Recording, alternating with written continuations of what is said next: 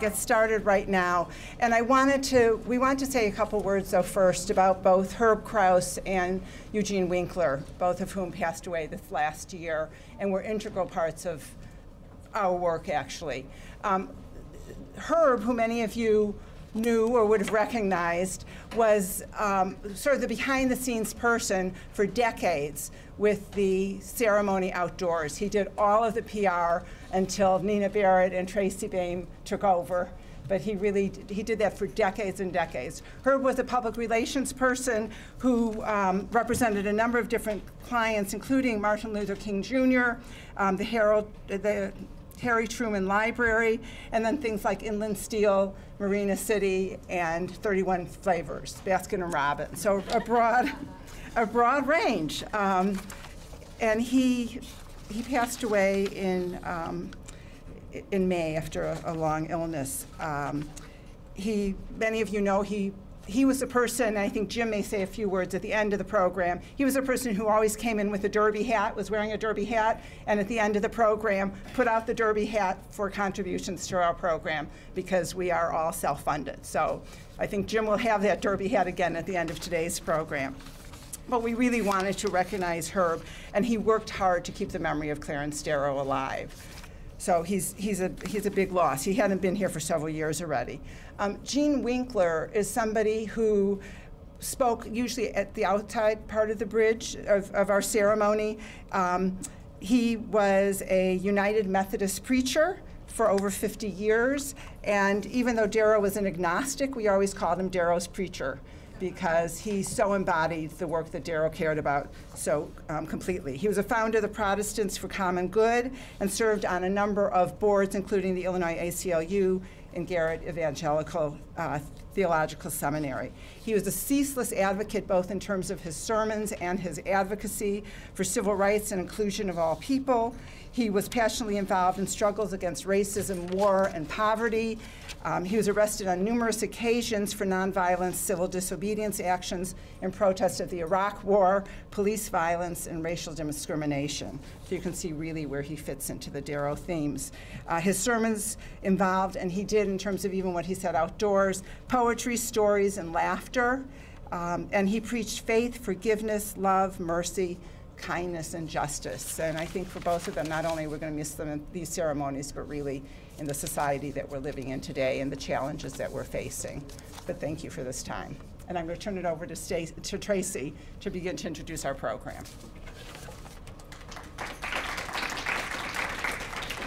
So that was Anita Weinberg. We have Nina Barrett over here. Nina Helstein, where are you?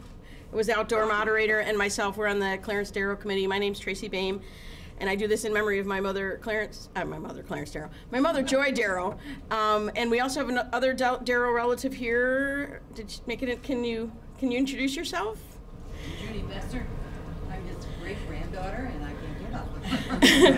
This is my son, Douglas, his wife, Dawn, and my daughter, Diane, and my friend, Mary. Excellent. We are honored to have you here today again. Thank you all for making the trip into the museum. We're going to make some announcements later that'll make your trip easier next year to the program. Our first attorney, what we decided, this is the 80th anniversary of Darrow's death, so we decided to look for 3 attorneys that were inspired either throughout their career or more recently by the work of Clarence Darrow. So we're going to hear from each of those folks, about eight or so minutes from each of those folks, and then we're going to do a program on the fair housing with Marisa Navarro and our actor in the house, Keith Butler, reading Darrow's own words. So our first of the 3 attorneys is Nabila Rashid. She's a Pakistani, British, American, Muslim, queer lawyer. Happy to call her my friend. Biochemist, activist, born in Britain and trained as a biochemist. Dr. Rashid moved to the U.S. and became a lawyer practicing in Chicago. Recently, she left private practice to become section head of intellectual property at Abbey v. She serves on the Chicago Commission on Human Relations. Welcome. Oh, thank you all for being here, and thank you, Tracy. It is actually one of the greatest privileges in my life to call Tracy a friend. If there is anyone in Chicago that embodies the spirit of Clarence Darrow, it is Tracy. We really do. We really do look up to her in all of the communities that I come from. And as Tracy said, and I'm going to start my timer because I'm a great one for keeping an eye on my clock. As Tracy said, I am Pakistani, I'm Muslim, I'm queer, I'm a lawyer, but before I became a lawyer, I moved to the United States to teach science, to teach biochemistry. And so actually long before I went into law school, I had heard about Darrow, and I had heard about the monkey trials. And growing up, as I say, I did my PhD in biochemistry in Liverpool in England, and we've already been talking about British sports over there at the table that I'm sitting at. But when we were studying, sort of like back in my heyday, the idea that anyone would find evolution objectionable, or, well, let's not say objectionable, but anyone that would find it a problem to teach it in school was an anathema to us. It was something that we couldn't possibly have thought that in this day and age that you would find that to be a prevalent viewpoint. And I think very early on, certainly my biology mistress was also a queer woman who was one of the first people to get a PhD in biochemistry from the University of Oxford. And so she was very political, and she was very aware of how our politics had gotten influence from the United States, how we had influenced the United States. And she was one of the first people to tell me about this little-known movie in the UK called Inherit the Wind. And so I pretty much, I had known about Darrow from the age of about 16 onwards and all throughout my life. And so then when I came to the US, and again, it was to teach science, when I came to the US and found that that actually there were a lot of places in the South that still were objecting to evolution in the curriculum, it was quite strange. And so I did read a lot about him back then, and then even more recently, a couple of years ago, my girlfriend was standing up here doing one of the closing speeches, and we did find ourselves going back and looking over the life of this incredible man. And I think that when I started law school, I realized that there is one thing to be pursuing a career and pursuing the almighty dollar, as it were. And then there's another thing to follow one's heart and to follow a principled life.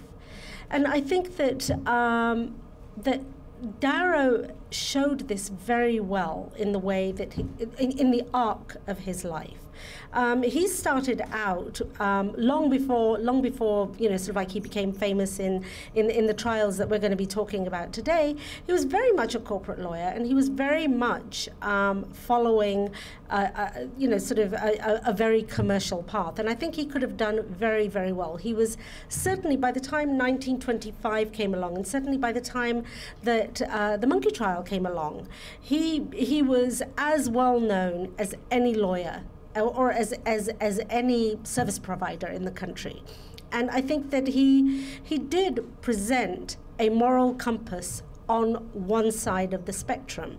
And I think that that's what was interesting about this trial, was that by the time he got to this trial, he had given up the idea of being this great commercial lawyer and had moved to a space where his voice and his intellect could do the greater good and could serve the greater good.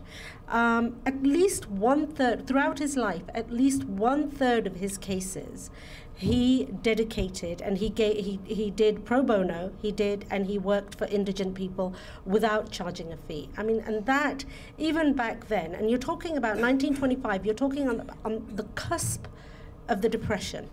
And this man is following a deeply rooted principle in the way that he was conducting his life, and in the way that he was in the way that he was fighting for a cause. Now, regardless, as I said at the beginning, I'm a Muslim. I don't find the teaching of evolution to be antithetical to my faith. But, you know, I can see that there would be people that would. And I think that that's what's interesting about this particular trial, is that you see a moral arc. And an arc has two ends. At one end you had Darrow, and at the other end you had Brian. And really, naturally, most of us fall in the middle somewhere. And most of us have to figure out for ourselves how and where we fit along that arc, and how and where our morals allow us to walk through life.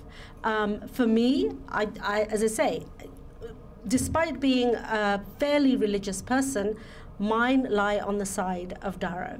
I mean, I really cannot find myself in any kind of position where I would keep a theory, an education, a principle away from our children. And I think that drove him. I think that drove him a great deal. It wasn't just his agnosticism that drove him. It was a principled idea of how we should live a life and how we should teach how we should teach our next generation. And I think that principle today and this week is more important than ever. We can't, regardless of where we are along the political spectrum, we cannot be a nation who decides to withhold education from our children. That is the way to a third world society and a third world education. And if we are to remain in the first world, we have to follow the principles of individuals like Darrow. And there are many others, but this is a guy who really did push forward with an idea that we have to present ourselves as the best of ourselves to the next generation. And I think that's what he did.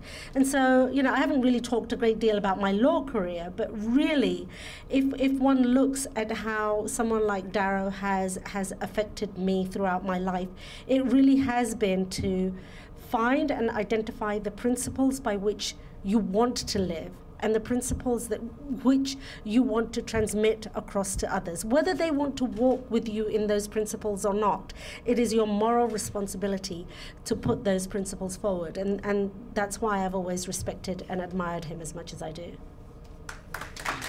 Thank you.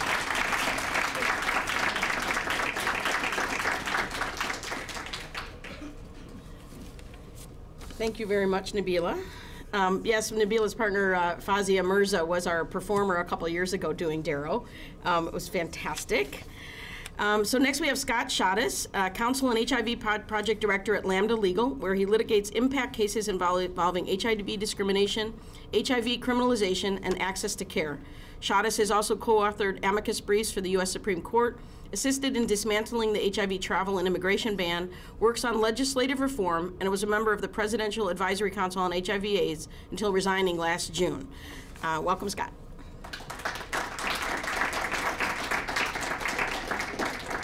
Thank you, Tracy. It is an honor to be here. I was really excited to be asked to come and be a part of this event, and I'm going to jump right in because I have a lot to say. So first of all, as Tracy said, I'm the HIV Project Director at Lambda Legal. I work exclusively on behalf of people living with HIV. I'm a person who lives openly with HIV myself, and that informs, I think, a lot of my advocacy and work in this area. My introduction to Clarence Darrow and who he was and his work is probably, as a number of people in my generation, was through the reading of Inherit the Wind in high school. I think that happens pretty frequently in the United States, maybe more in the North than in the South. But indeed, that was my introduction to Clarence Darrow. And I had then an extra dose because I was a performer and an actor before I decided to move into the law. Spent about a decade working in the theater, and I actually performed in a production of Inherit the Wind, where I played one of the this was in repertory. I played one of the jurors, so I didn't really have much of a part, but I got to watch the play unfold multiple times, and so came to appreciate the man more through that. And so I really view, I think, Clarence Darrow through his participation in the Scopes Monkey trial. And what I'm here to talk about today is what I think that trial in particular displayed about the man, which was this desire to elevate science and reason, or to choose science and reason over superstition and belief and fear and bigotry, really. And so that has informed my career and my work. I would say that all of the work that I actually do on behalf of people living with HIV, or almost all of the work, all of the cases in which I've been involved, come down to that issue of taking the science around HIV and what we know about HIV today and how it is and is not transmitted and what the risks really are, and opposing oftentimes the very ingrained beliefs that people have that we actually spent decades through our prevention work around HIV, putting these fears into people's minds about how HIV is and is not transmitted, that we now find ourselves working on the backside of, to try to make people understand that, for instance, there is no risk of having a food service worker who is living with HIV. That does not present a risk to anyone, but you bump up against these very ingrained fears and beliefs that people have about how easy it is to transmit HIV, which it's not. And so that's what a lot of my work has to do with. I want to quote a study that actually was done by the Kaiser Family Foundation in 2012, so not that long ago. It's now getting, I guess, starting to feel a little dated, but I would guess that these figures have not moved very much. 1/3 of all people in the United States that they surveyed in this study held one of the following beliefs: that you could get HIV from sharing a drinking glass, that you could get HIV from touching a toilet seat, or that you could get HIV from swimming in a pool with someone living with HIV. 1/3 of all people believed one of those things. So that's what I'm talking about when I say sort of an ingrained belief that people have, that then you have to come and show them the science and make them understand how HIV is and is not actually transmitted. And while it's fairly easy to sort of look down our noses at folks who held one of those beliefs, the fact is that the science has taught us much more. And there is actually, I say, not a job in the United States that a person living with HIV cannot safely do today. And so we have to keep pushing those boundaries. As the science progresses, as the science moves forward, we have to keep pushing on those boundaries. So that includes healthcare workers living with HIV and first responders living with HIV. And that's really where my work today is focused, is on that cutting edge of this issue, of bringing the science to those ingrained perceptions. We spent a long time, as I said, really engaged in those sort of fear-based messages. And the result of that has been that was on the backs of then people living with HIV, because we are now suffering as a group. And I live in a privileged space, so I'm not really referring too much to myself. I get to live openly with HIV, and it's pretty safe. But that's a pretty rare thing in this world today. Approximately 20% of gay and bisexual men living in an urban environment are living with HIV.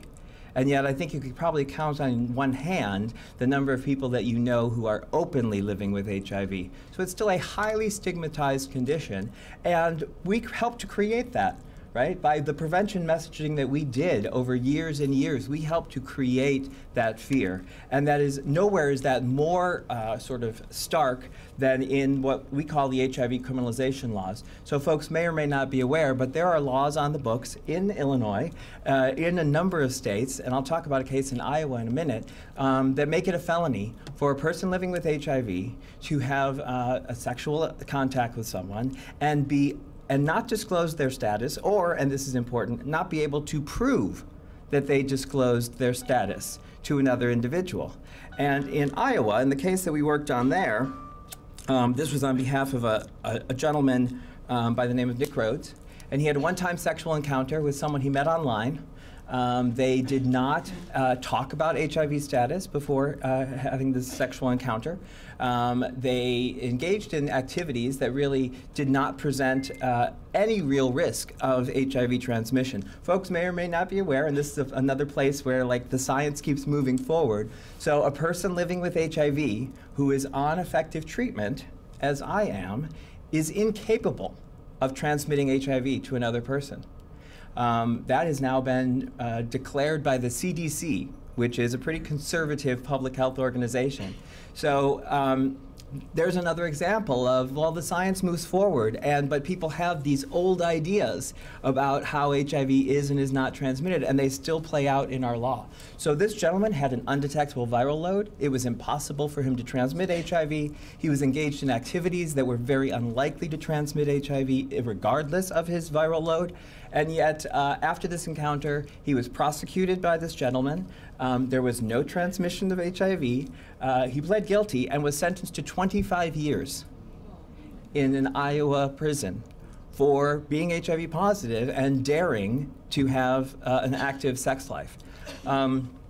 We took that case, and we ended up taking that case all the way to the Iowa Supreme Court.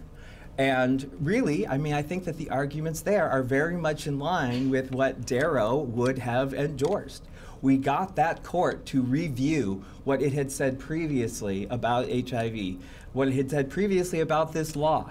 It had, I think, rather erroneously and foolishly taken judicial notice in previous cases of how HIV was and was not transmitted. Had already decided that it could be transmitted through oral sex. Had already decided that it could be transmitted without ejaculation. And neither of those things are true, but the court had taken those views. So we really had to work hard.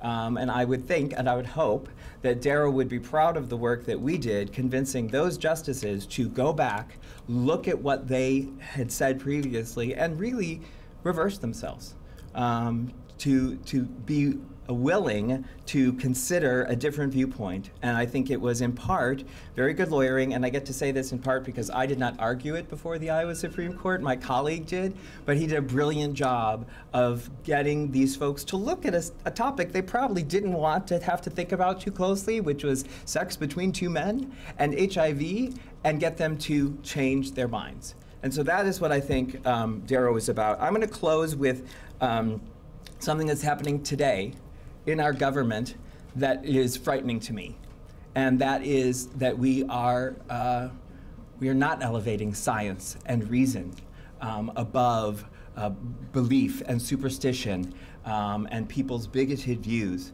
Recently, the CDC sent out a missive to its employees telling them that they didn't want them to use 7 words in the upcoming budget discussions with Congress.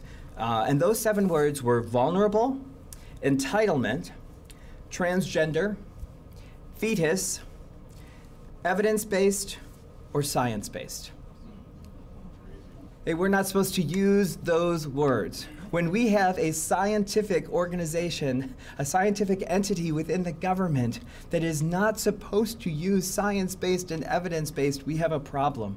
And really what that was about, that was code for, they wanted them to say that we, what was the phrase? That the CDC bases its recommendations on science in consideration with community standards and wishes, which was about privileging religious views over what the science actually told us. And we see this across a range of things, right? We see it in the work of the CDC on abstinence-only sex education. It has been proven that it doesn't work. It has been proven to be ineffective.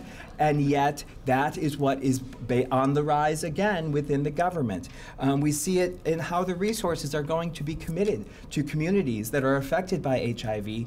And we see it in other issues across with climate change, et cetera, this privileging of people's views over science. That is why I resigned from the Presidential Advisory Council this past year, because I realized that I was dealing with an administration that wasn't going to be very interested in the science, and that I would be better off being on the outside, like I think Clarence Darrow was most of his life, critiquing what was happening at the top levels. So I'll leave you with that. Thank you very much.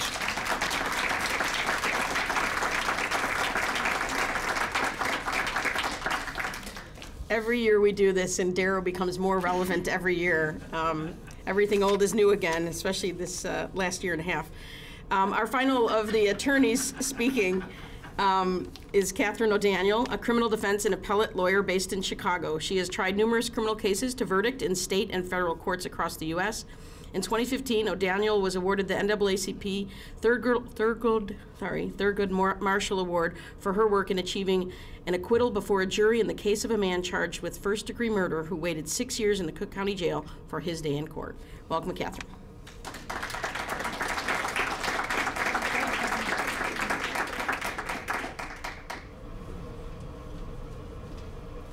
Good morning, everyone. Thank you for the warm welcome, Tracy. I'm honored to be here on the 80th anniversary of Clarence Darrow's death. I'm a sole practitioner here in Chicago, and I specialize in criminal defense, as Tracy said, and I can't believe I'm about to say this, but I've been doing it for 25 years. It's gone by in the blink of an eye. My practice has taken me all over the United States, and I've tried criminal cases to verdict in courtrooms across America, in giant cities and in teeny tiny towns, in rural country courthouses. And there's just nothing like the power of a jury. And it has been a hell of a ride. It's been a hell of an education. And I've been privileged to make a lot of friends along the way, and tried great cases and amassed fantastic war stories. So I'm sure Clarence Darrow could relate to that, having the good war stories. And I think that at least the commercial side of Mr. Darrow would have appreciated my motto in my earlier career: you buy, I'll fly. So I saw a lot of the country that way. But I think he would more have appreciated my passion and my zeal when it comes to underdogs and representing underrepresented. And a good dogfight, gloves off type of fight in front of a jury. I think that was probably what excited him most in his career, and I can certainly relate to that. But I think in today's real courtrooms, he would probably hate the reality of the law as it is today, at least when it comes to certain nonviolent offenses like drug cases. And I'm going to tell you that story. My brush with Darrow relates to a drug case.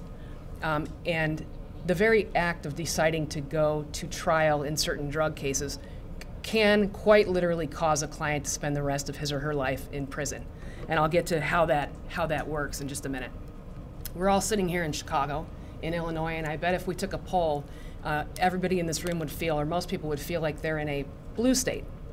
I assure you that if you want to be disabused of that notion like this, just travel south of I-80 and step foot in any courtroom, federal, county, no matter where. South of I-80, we're very much a red state. Which brings me to my story, and it's about a girl named Leticia Garcia, and it's about my brush with Darrow. And this family over here is probably going to know who I'm about to talk about. The year is 2007. The defendant is Leticia Garcia. The crime is 7 kilos of heroin. Now, that was not now. 7 kilos of heroin now, I'm surprised there's not a death penalty for it. But back in 2007, the crime is 7 kilos of heroin deeply hidden in a secret compartment in the dashboard of an SUV, which was in the name of Leticia Garcia. The county is Henry County, the state is Illinois, and the venue is the United States District Court for the Central District of Illinois, set in Rock Island. And the prosecutor is none other than Sarah Darrow, who is related by marriage, and I believe she would be and maybe you guys can help me with the family tree, the great-great-granddaughter. And she's married to Clarence Darrow, maybe the third, who practices law in Rock Island, Illinois. So not only are the facts tough, and I'll get to the evidence. Oh, the evidence. It's best described as an orgy of evidence. Dash cam video captures a speeder, captures pulling the car over, captures the defendant, the shaking like a leaf train wreck of a 21-year-old Leticia Garcia. It captures the canine being led around her car. It captures the canine going wild, hitting on that car. It captures her giving consent to search. It captures the actual search of the car. And it ends with capturing her full confession. So, like I said, orgy of evidence, and I entered the scene. And if the evidence weren't bad enough, I look up and my prosecutor's last name is Darrow. I have DNA against me too. So I started, when I sat down with those videos, I started with some popcorn to watch the movies. I ended with an empty bottle of wine. But the worst fact, and let me just point out that the 7 kilos of heroin, the price tag with that is 10-year mandatory minimum in the United States Bureau of Prisons. The worst fact, as if all those weren't enough, was Letitia's background. Letitia is, and you have to understand a little bit about her, she grew up dirt poor in Texas. She was a teen mom. She had 2 kids by the time she was 20, not educated, and had some work history. But what I learned as I got to know her well, and I, by the way, know that Mr. Darrow got to know his clients well too, and that's something you're taught in law school. Don't cross that line, don't get personal. If I were ever to teach law school, I would say cross that line, get personal. How can you feel it? How can you present it to a jury unless you do that? Anyway, Letitia had a heart of gold, and with her, still waters ran deep. And just because she wasn't educated didn't mean she wasn't really smart and a good person. She committed a crime, but that didn't make her not a good person. Letitia's someone who knew what it was like to suffer, and she knew that before those flashing red lights on that fateful night in October of 2007. On that night, before that night, she had 2 felony convictions. And what did they come from? They came from drugs. Personal use amount of marijuana, which was just north of the line of demarcation. It was personal use, 31 grams, made her a convicted felon in Texas. Why? Because she and her family didn't have the funds to hire somebody that would file a motion to suppress, that would fight it super hard, and she just pled. And then another was a stop sign. She ran a stop sign, she got pulled over. That led to a sweeping full search of her car and her purse.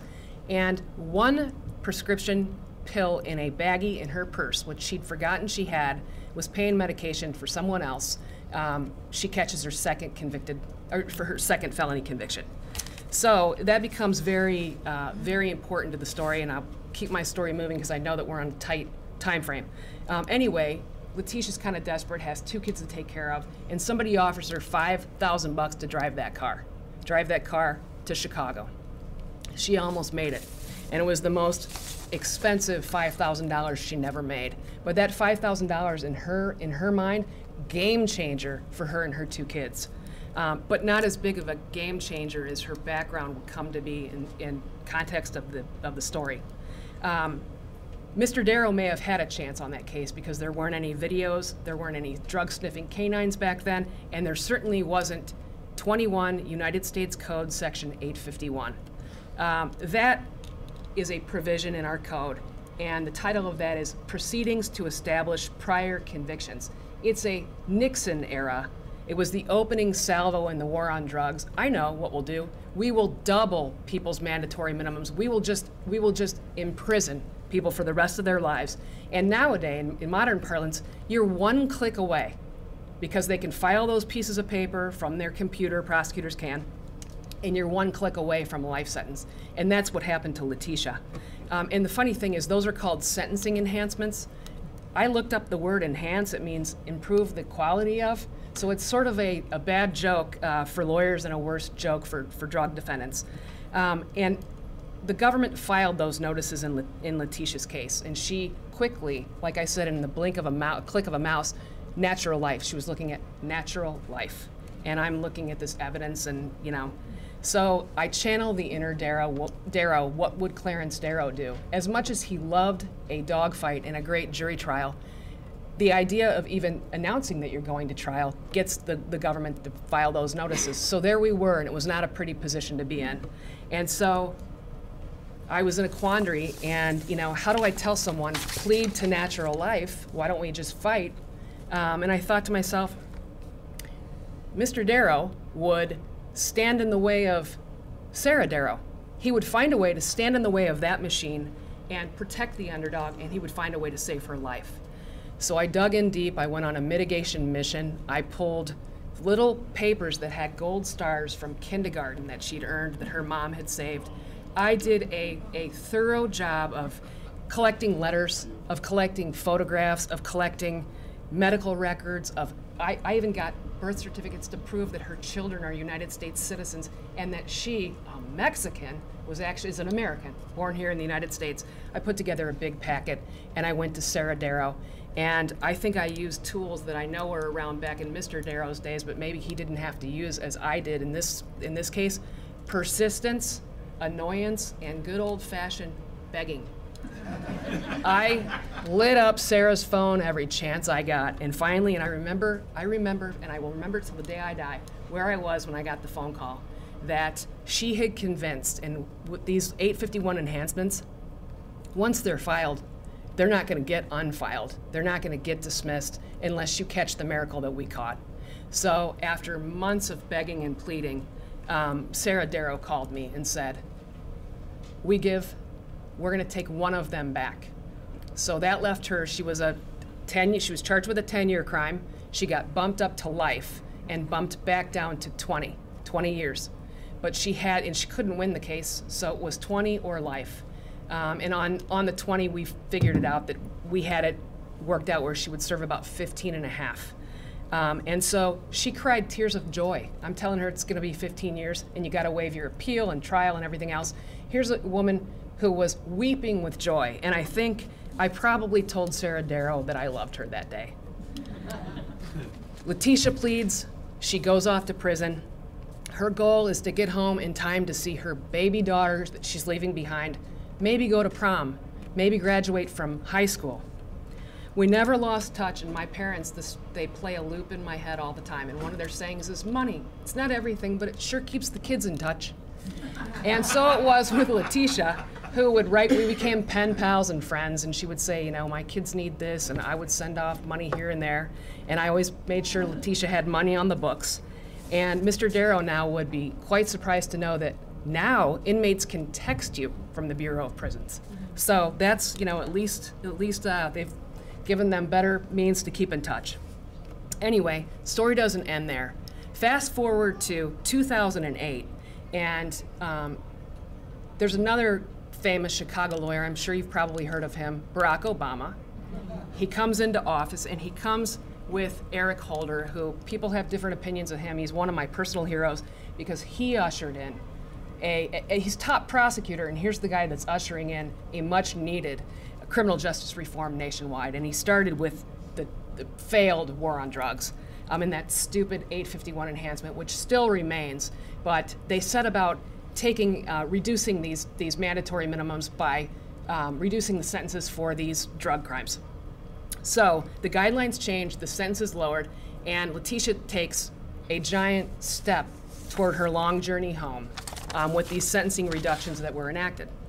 Then, in 2006, story's not over, but it's getting close. Kind of like Tracy is. In 2016, on his way out the door, that famous Chicago lawyer, Barack Obama, granted executive clemency and knocked the last 6.5 years off the nonviolent offender Leticia Garcia's sentence. And so I repeat Clarence Darrow's words, justice has nothing to do with what goes on in a courtroom. Justice is what comes out of a courtroom. Letitia and I became unlikely friends when she became a casualty in the war on drugs. And I'm happy to be just a link in that chain of Chicago lawyers who've never met and who never will meet, and the least of whom stands before you today to tell this story. But I'm honored that we all collectively made a mark on a girl from Texas in a courtroom in the Midwest. And that chain continues today, and it's all the shared values that Mr. Darrow stood for and stood for in his life, and we all try to carry out every day. My brush with Darrow can be summed up this way: never say die, never give up, and never, ever, ever quit. And thank you for letting me give the talk today.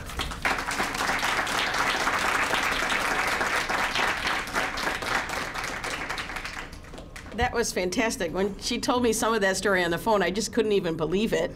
So I'm really glad some Darrow folks are here to hear that story firsthand. We need to do some investigation of that part of the Darrow family and do some work.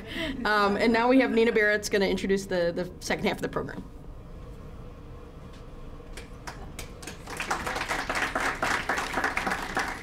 Okay, so I am Nina Barrett. I'm the junior member of the committee. You probably all know me as the Flower Girl, because to get on the Clarence Darrow Committee, you have to spend 10 years coming and handing the flowers out before they let you say anything. But actually, I think it's been 9 years. I was invited to join the committee because in 2009, I curated an exhibit on the Leopold and Loeb case at Northwestern University, and that's what got the committee in touch with me.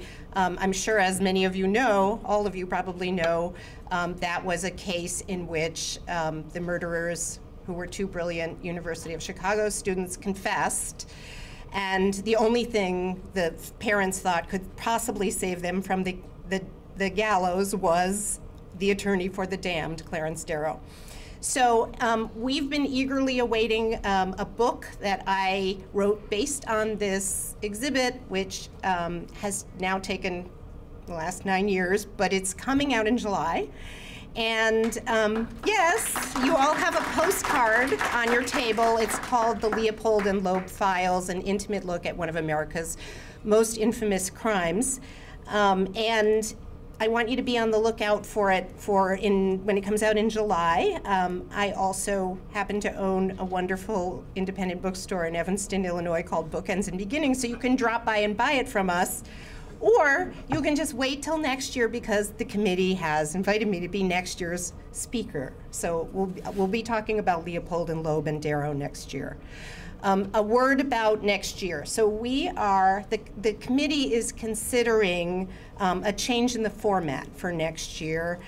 The bridge ceremony will continue as usual. We'll never do anything different with the bridge ceremony, because that's where Darrow's going to wait for us to come to him.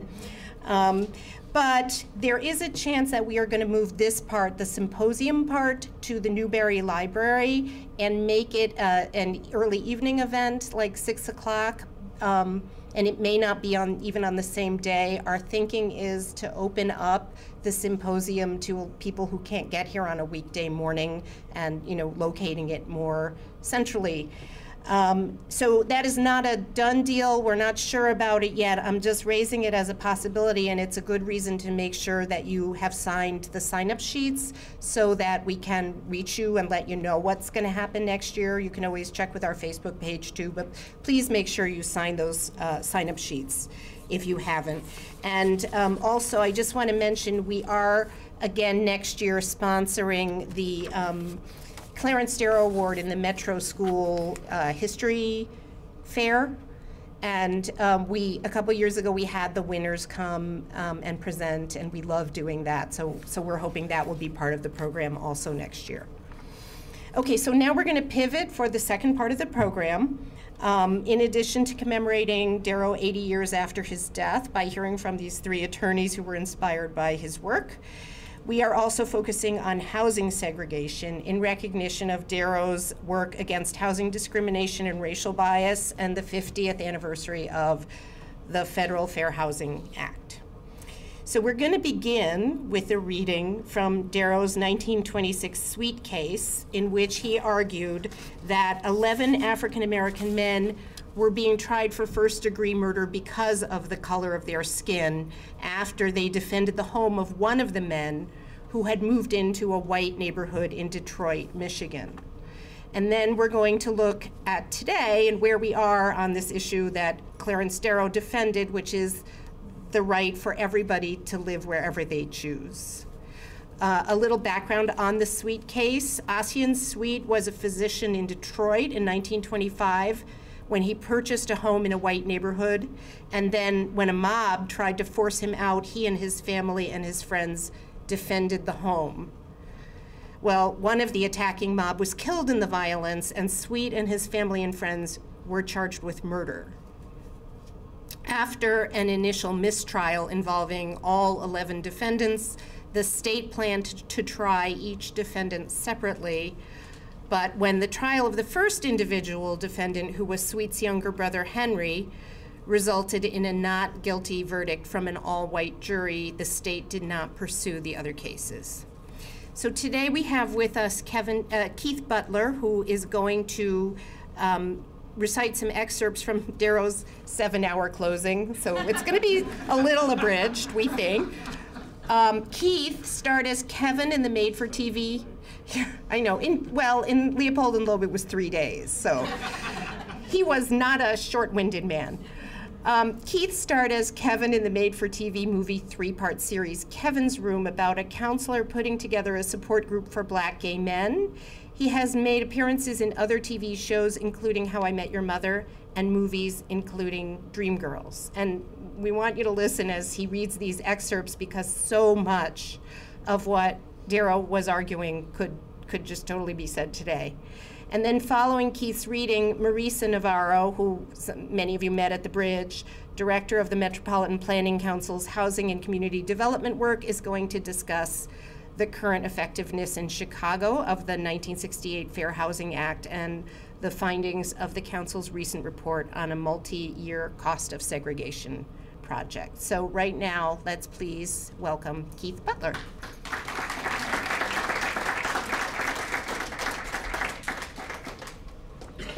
So I wasn't nervous at first, and then I found out that the family was here as well. I was like, okay, now I'm nervous.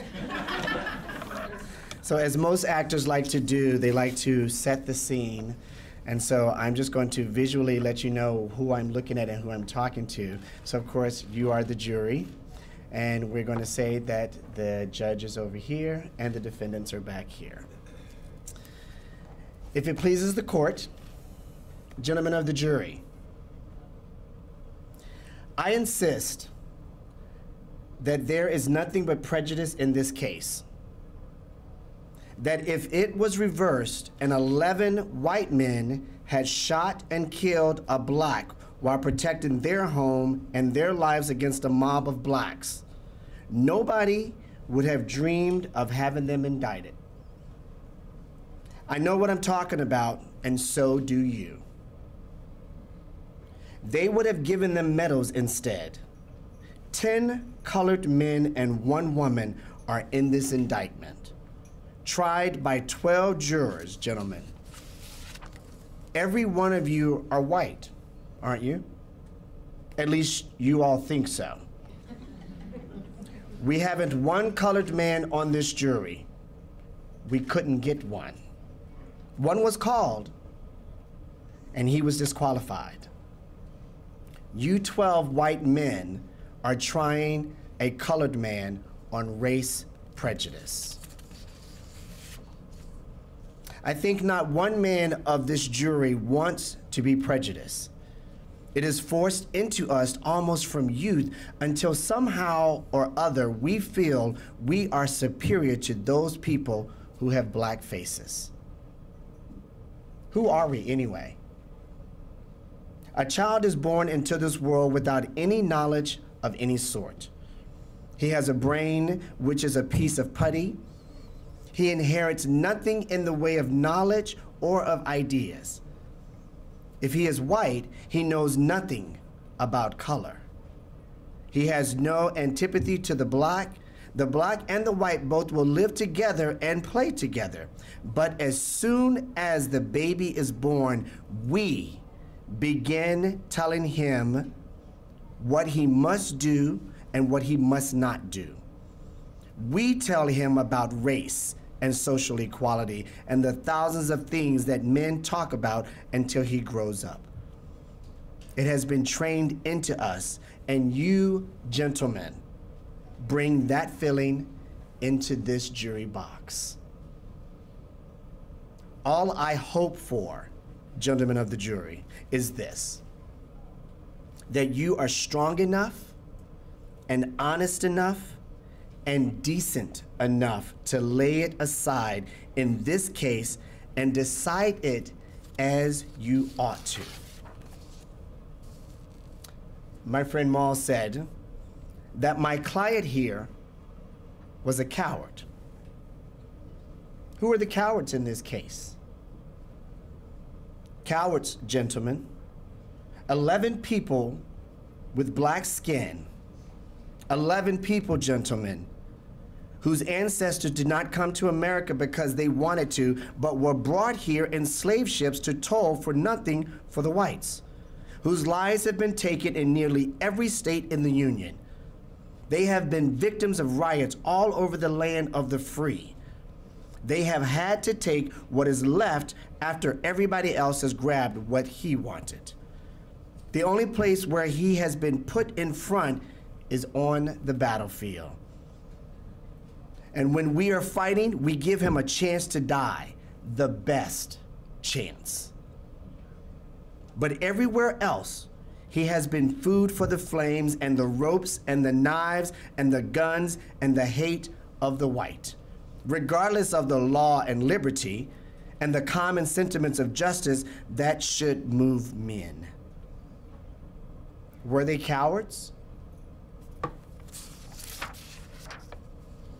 These blacks have been called many names along down through the ages. But there have been those through the sad years who believed in justice and mercy and clarity and love and kindliness. And there have been those who believe that a black man should have some rights even in a country where he was brought in chains. There are those even crazy enough to hope and to dream that sometime he will come from under this cloud and take his place amongst the people of the world. If he does, it will be through his courage and his culture. It will be by his intelligence and his scholarship and his effort. And I say, gentlemen of the jury, no honest, right-feeling man, whether on a jury or anywhere else, would place anything in his way in this great struggle behind him and before him. Perhaps I weary you. Perhaps these things that seem important to me are unimportant to you. But they are all a part of the great human tragedy that stands before us.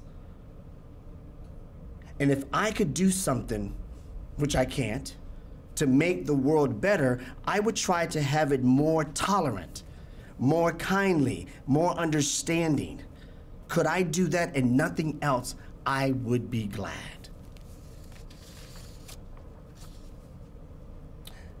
Gentlemen, I feel deeply on this subject. I cannot help it. Let us take a little glance at the history of the Negro race. It only needs a minute. It seems to me that the story would melt hearts of stone. I was born in America. I could have left it if I had wanted to go away. Some other men reading about this land of the free that we brag about on the 4th of July came voluntarily to America. These men, the defendants, are here because they could not help it.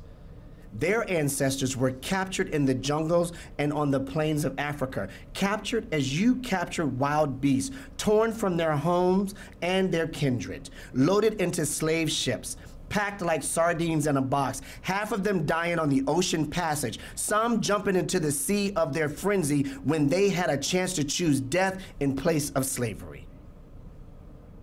They were captured and brought here. They could not help it. They were brought and sold as slaves to work without pay because they were black. They were subjected to all of this for generations until finally they were given their liberty so far as the law goes. And that is only a little way, because after all, every human being's life in this world is inevitably mixed with every other life. And no matter what laws we pass, no matter what precautions we take, unless the people we meet are kindly and decent and human and liberty-loving, then there is no liberty. Freedom comes from human beings rather than from laws and institutions. Now, that is their history. These people are the children of slavery. if the race that we belong to owes anything to any human being, to any power in this universe, it owes it to these black men. Above all other men, they owe an obligation and a duty to these black men which can never be repaid. I never see one of them that I do not feel I ought to pay a part of the debt of my race. And if you gentlemen feel as you should feel in this case, your emotions will be like mine. Your verdict means something in this case. It means something more than the fate of this boy. It's not often that a case is submitted to 12 men where the decision may mean a milestone in the progress of the human race, but this case does. Now, gentlemen, just one more word, and I'm through with this case. I do not believe in the law of hate. I may not be true to my ideals always, but I believe in the law of love. And I believe you can do nothing with hatred. I would like to see a time when man loves his fellow man and forgets the color and his creed. We would never be civilized until that time comes. I know the Negro race has a long road to go. I believe the life of the Negro race has been a life of tragedy, of injustice, of oppression. The law has made him equal, but man has not. And after all, the last analysis is, what has man done? And not what has the law done. I know there is a long road ahead of him before he can take the place which I believe he should take. I know that before him there is suffering, sorrow, tribulation, and death among the blacks, and perhaps the whites. I'm sorry. I would do what I could to avert it. I would advise patience. I would advise tolerance. I would advise understanding. I would advise all those things which are necessary for men to live together. So, gentlemen of the jury, I ask you, on behalf of this defendant, on behalf of these helpless ones who turn to you, and more than that, on behalf of this great state and this great city which must face this problem and face it fairly, I ask you in the name of progress and of the human race to return a verdict of not guilty in this case. Thank you.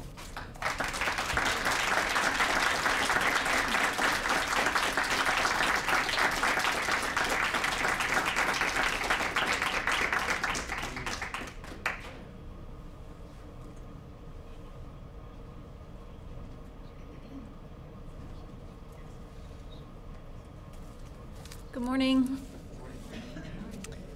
My name is Marisa Novara. I am Vice President at the Metropolitan Planning Council. And MPC has been around the Chicago region for over 80 years. We were started in 1934.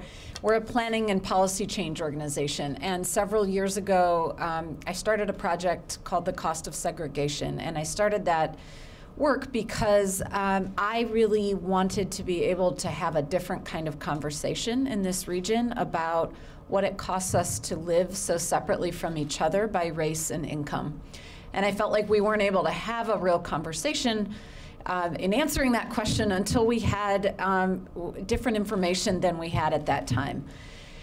So I want to return to that in a little bit, and first I want to just spend a little time on the Fair Housing Act, and the group that organized this, I think, really has done a great job of drawing together the anniversary of Mr. Darrow's death with the anniversary early next month of the Fair Housing Act, and the importance of those issues together, which we just heard so eloquently argued. in Mr. Sweet's case.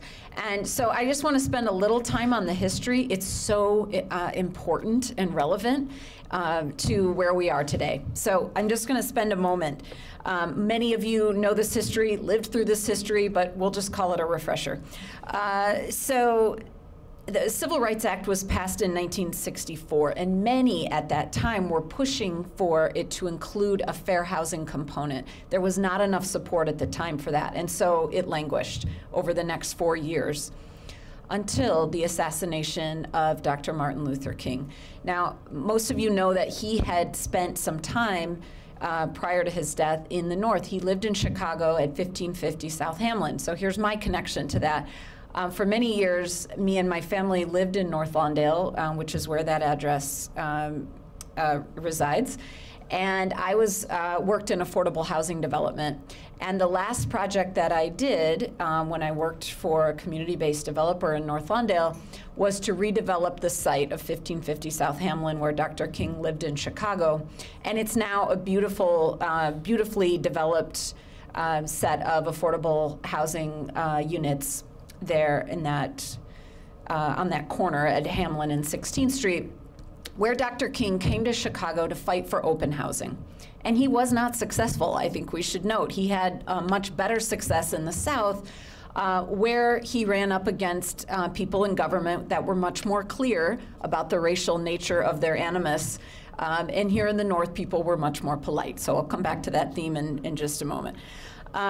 So in part, in recognition for Dr. King's work on open housing, and in part to try to quell some of the civil unrest that took place after his assassination, including right at the block, mainly along 16th Street and Roosevelt Road in North Lawndale here in Chicago, right around where Dr. King lived, were incredible riots, after which the destruction of that property and the refusal of the insurance industry to reinsure that property is still a mark in that community today. The Fair Housing Act then, 1 week after his assassination, was finally passed as a corollary to the original Civil Rights Act. And I want to just read you a quote from Senator Edward Brooke, who was a co-sponsor of this act as an amendment to the Civil Rights Act. He said two things. One, that American cities and suburbs suffer from galloping segregation, a malady so widespread and so deeply embedded in the national psyche that many Americans, Negroes as well as whites, have come to regard it as a natural condition. Second thing, the prime carrier of galloping segregation has been the federal government. First, it built the ghettos, then it locked the gates. Now it appears to be fumbling for the key. Nearly everything the government touches turns to segregation, and the government touches nearly everything. So this is what one of the co-sponsors of the act said in 1968. The act was passed. It prohibits discrimination on the sale, rental, and financing of dwellings based on race, color, religion, sex, or national origin. It was amended later in 1988 to also include prohibiting discrimination based on disability or familial status. Here's the other thing it introduced. It introduced a term called affirmatively furthering fair housing. And if that term gives you the strong urge to take a nap, just stick with me. It's actually really, really interesting. What it said was that municipalities and housing authorities that get federal money to provide housing cannot use that money to create housing that segregates people. It said that you not only had a duty to just not discriminate, you had to actually affirmatively promote integration. It's two really different things, right? It's one thing to sort of work with the landscape you set up, which by 1968 was already quite far along in its entrenchment. It's another to say, going forward, you must actively undo the kinds of racial and economic segregation that we've set up. So that sounds great, but the language was vague. What it meant to affirmatively further fair housing was not defined. And essentially nothing happened. One of the early HUD secretaries, George Romney, father of presidential candidate Mitt Romney, was actually really progressive on this. And he actually tried to set out a path to say, if you, as a municipality or a public housing authority, ignore this rule, we're going to withhold HUD dollars from you. And that so infuriated people at local levels that then President Nixon showed him the door. And essentially nothing happened for the remaining 40 plus years. Until 2015, Julian Castro was the 16th HUD director. So it took 15 directors and 40 plus years to revisit the notion that government should not perpetuate segregation. It's kind of hard to believe. But in summer of 2015, Secretary Castro came to Chicago and announced that he finally, much delayed, was putting in motion enforcement of the notion the government should not create or perpetuate segregation. And that set off a series of rules under the Obama administration that began to say we're actually serious about enforcing this, and we actually have expectations about how people should respond, how government should respond to affirmatively promote integration. Unfortunately, we now have a HUD secretary who's called that social engineering. He's determined that after 50 years, we need more time to determine how to actively further fair housing, and he's changing the HUD mission statement to remove anti-discrimination language and stress self-sufficiency instead. So in reality, I would say we know that what happened to Mr. Sweet in Detroit still happens today. It just happens more politely.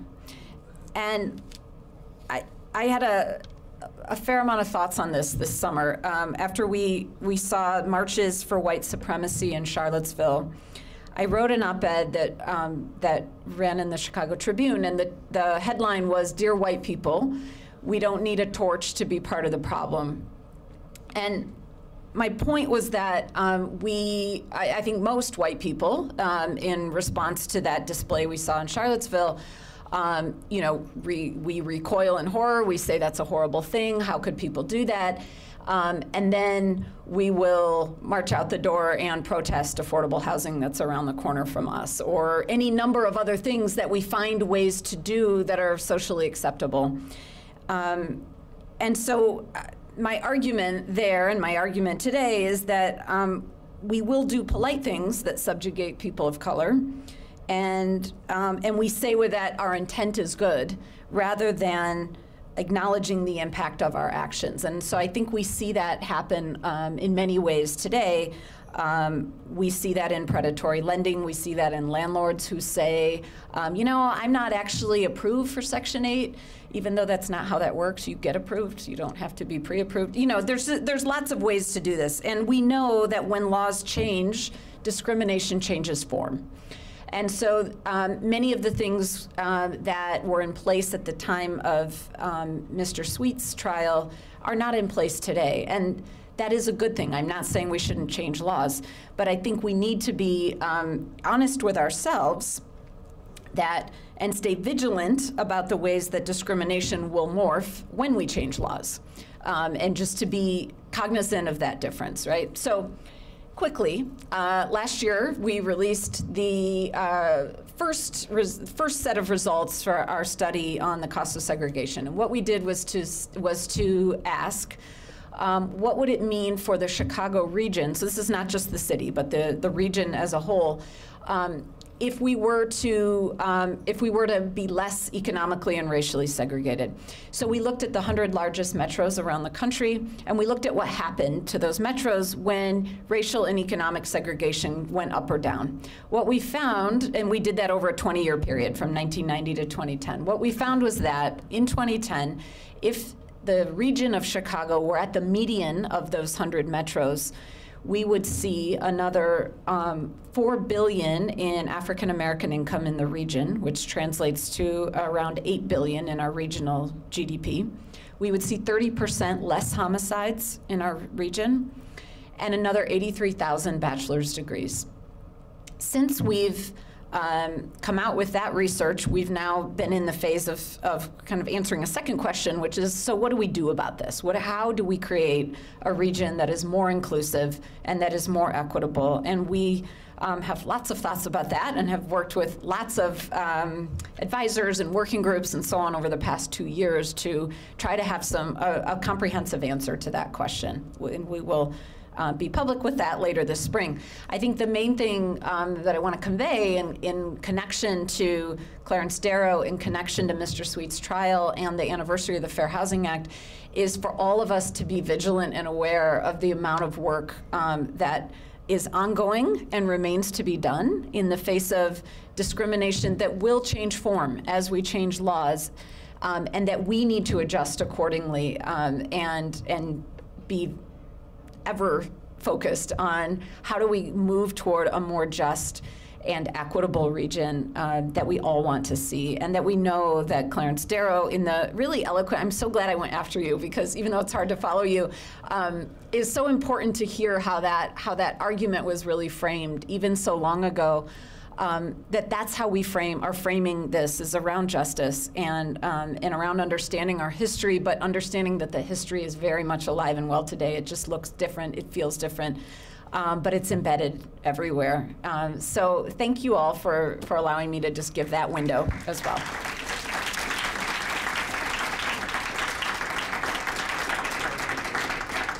And please make sure that we know how to reach you for next year. We're looking forward to seeing you all again, and the year goes really fast. Thank you. Thank you.